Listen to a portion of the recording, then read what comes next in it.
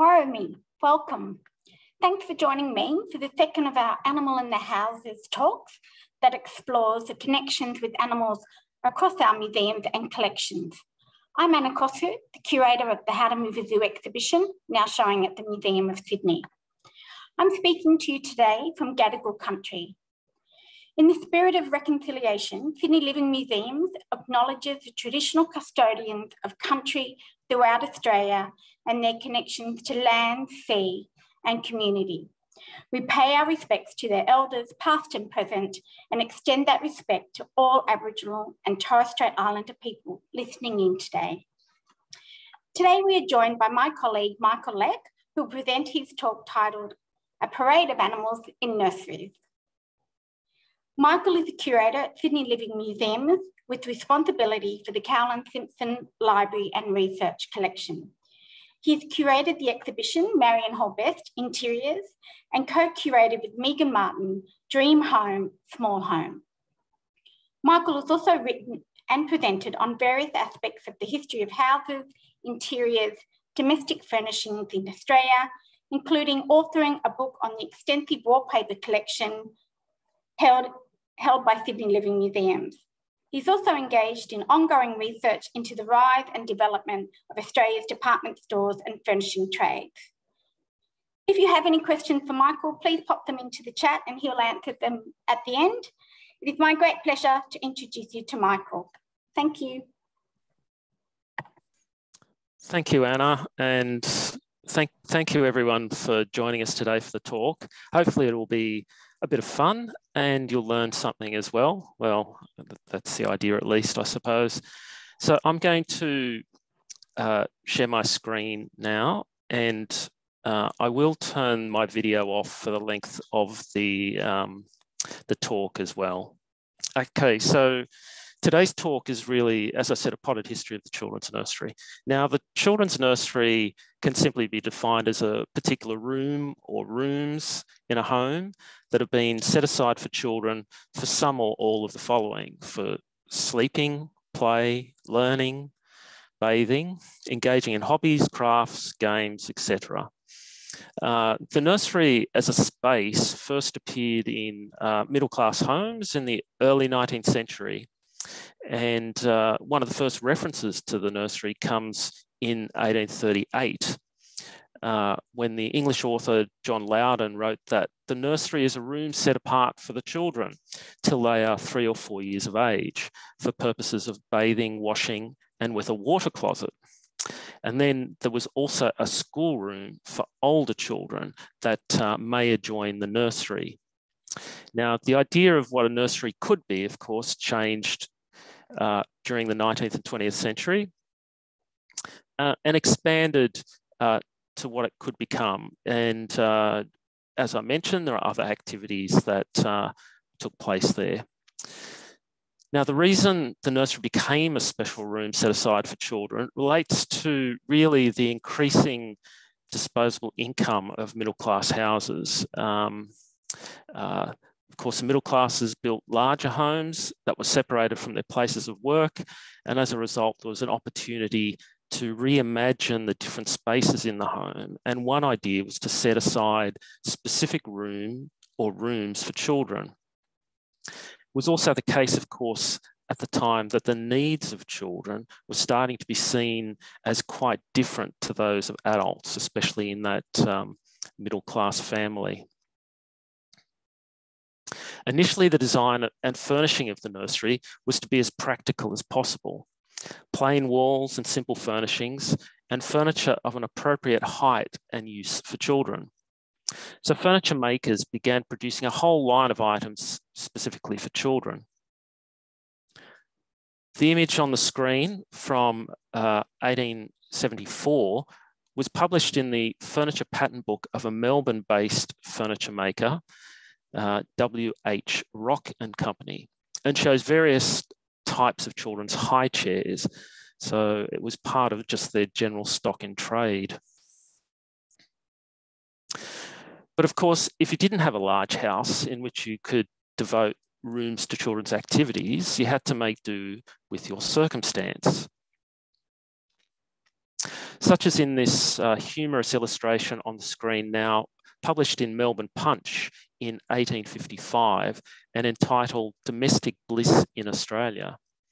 Of course, chaos really reigns in this image, which shows, if you look closely, on the far right, there's a shoemaking business in the front room.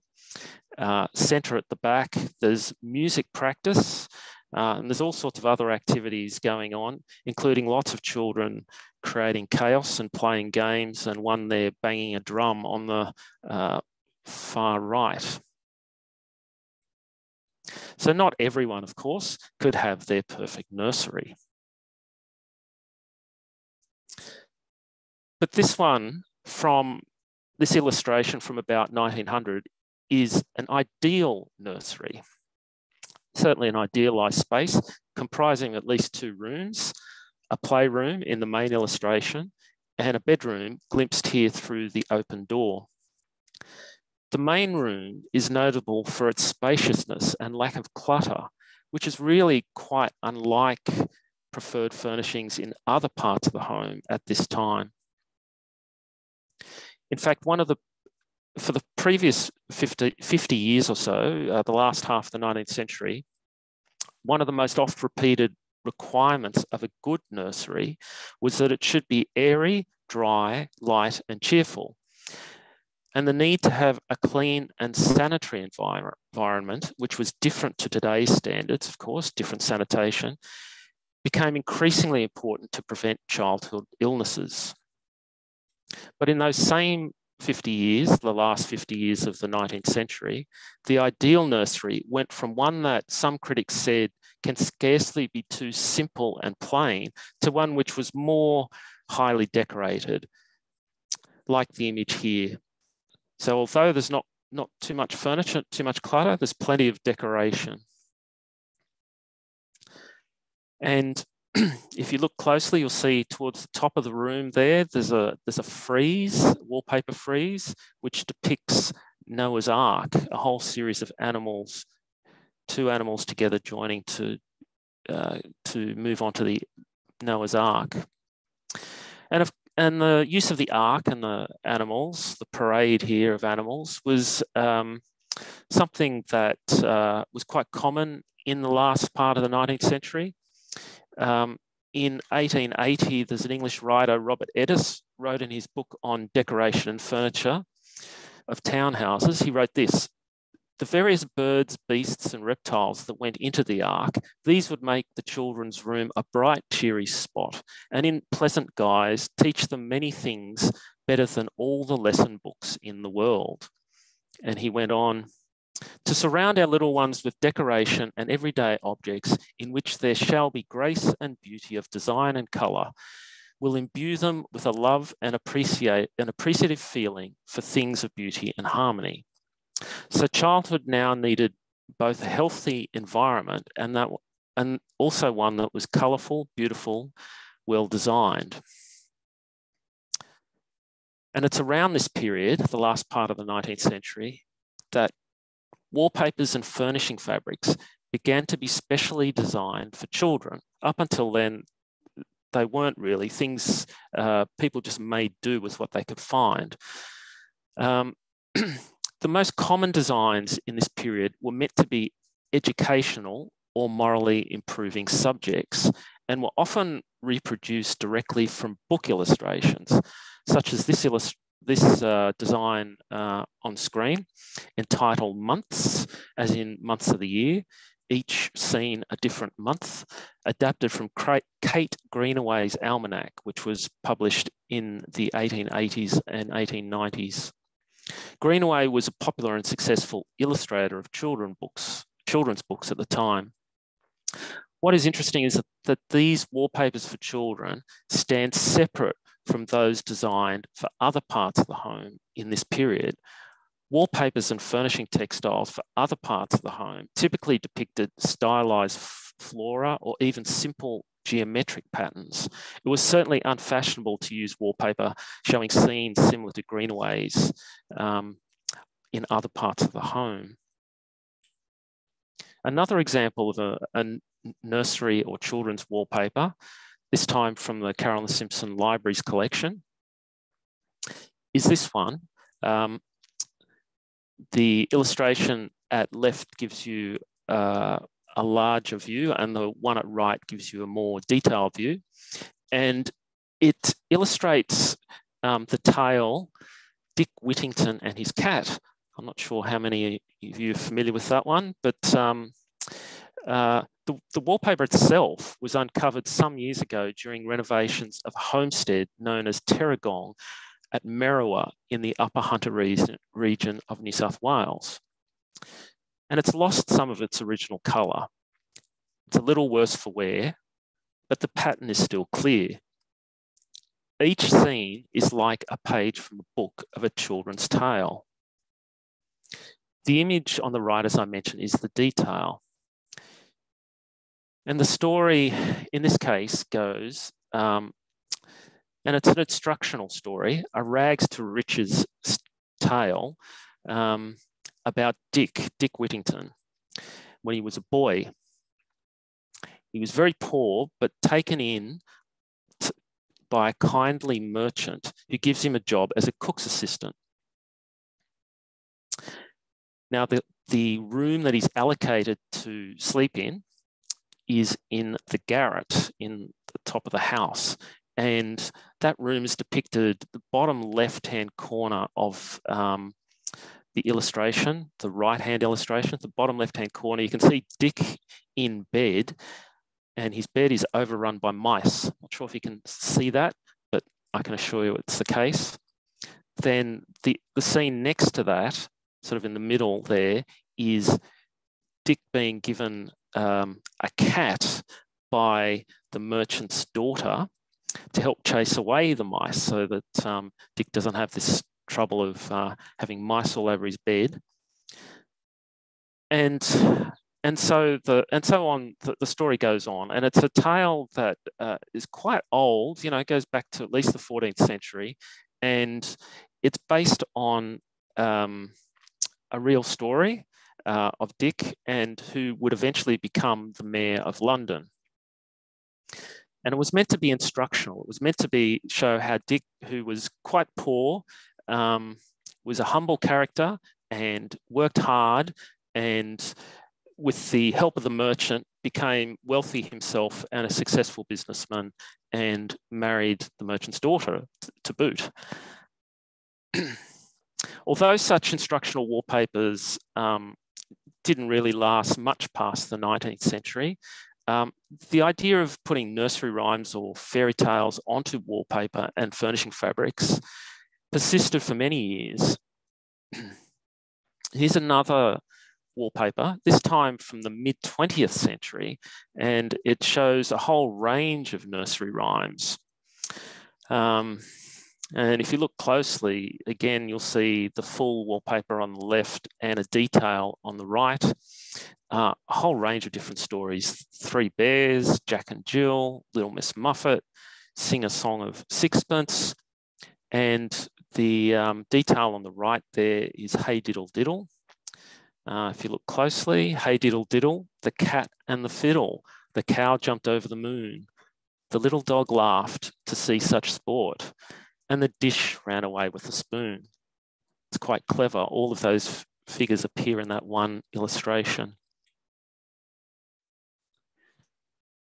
But in the early 20th century, just to go back a little bit, the main change was that wallpapers and furnishing fabrics for children went from being instructional to unashamedly entertaining, designed to amuse, though some might still have an educative component. At the same time, they developed a fashion for wallpaper freezers, and these seem to be a perfect vehicle to convey an amusing story, a series of characters along the length of the frieze, or even a parade of animals. There's an example, 4 different examples on the screen at the moment.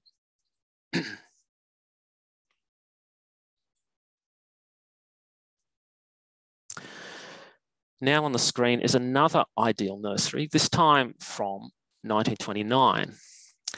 And accompanying this illustration, there is this description. The decorative interest can be supplied in this room by a wide frieze surrounding the room at a height of about 4 foot from the floor. Now that's important. So the frieze has gone from being up near the ceiling to 4 foot from the floor, where children can get a better sense of it. Artistic and delightful friezes featuring Noah's Ark and farmyard pictures are obtainable and are an unending source of delight to the children. So again, we have this idea that Noah's Ark has persisted as a theme for at least 50 years. The room is light, colourful and airy, but also practical, with what seems like lino on the floor, a cot fitting into a nook on the left, and a fireplace around to prevent young hands getting burnt. Shortly afterwards, in 1933, the Australian popular magazine, The Australian Home Beautiful, which of course is still published today, published a feature on how to furnish the modern nursery, in which it explained the evolving attitudes to raising children. Never have children been so studied as in the present time. In house planning, as in all else, their needs have been considered in every way. In fact, the needs of children in the popular press went beyond concerns about health and education to include the social and psychological effects of a child's environment on their upbringing. So the nursery or playroom could or should be designed in the right manner for the psychological benefit of children. It was often written that toys within the nursery or playroom nourish the imaginative life of the child, thus making a crucial contribution to a child's development.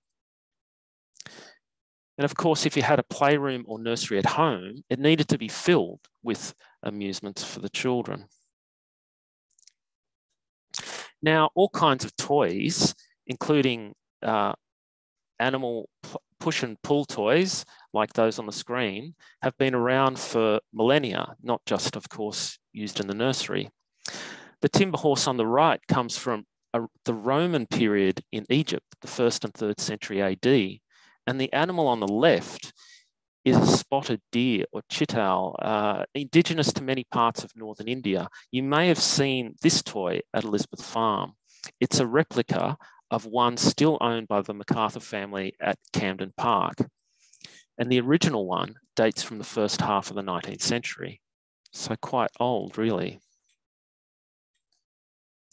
And there's plenty of evidence that toys that included animals were in use by children right through the 19th and into the 20th century, including a couple that are on the screen. I thought they're quite cute sort of photographs.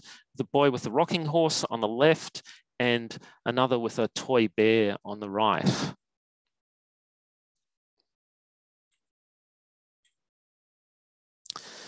Sydney's largest department store, Anthony Horden and Sons, in 1900, in its mail order catalogue, stated, "To list our toys in our store would be impossible. There are too many for such treatment," and that the following are only a few of the toys already in stock: donkeys, sheep, cats, dogs, bears, goats, squirrels, elephants, cows, and other animals. Again, they mention Noah's Ark. By 1923, 23 years later, the Horden's catalogue, which you can see on the screen now, declared that as far as toy animals were concerned, it had variety enough to stock a zoo, including cloth and plush kangaroos. And Horden's range of toys was spread over several pages of its catalogue. Department stores are also notable in this period for incorporating other child-friendly attractions into their stores, places to play and be amused, pageants, plays, pantomimes, to keep children and their parents in the store. The commercialisation of children's activities and toys spread and companies like Disney began licensing toy and other manufacturers with the rights to reproduce characters like Mickey Mouse, Minnie Mouse, and Snow White. In Australia, an equivalent on a smaller scale was, of course, Felix the cat. In this amusing photo, well, I think it's amusing, a relatively large Felix is seemingly being strangled at Neilson Park Beach by two little girls in the 1920s. And soon retailers emerged that specialised only in children's toys, games and activities, like the Walther and Stevenson Emporium in George Street, Sydney. The front cover of its magazine, cum catalogue, as shown on the screen now, shows all the wonderful toys and games you can buy to fill your empty playroom or nursery at home. What is interesting in terms of house design is that even in the modernist interior, which was taking shape in the 1920s and 30s, there was space for a children's nursery. The one on screen, taken from the book Colour Designs for Modern Interiors, incorporates some of the features of a typical modernist interior, including a reduction in ornament and numerous built-ins, built-in wardrobes, shelving, even a nook there for sitting. And still there's space for an elephant pull toy.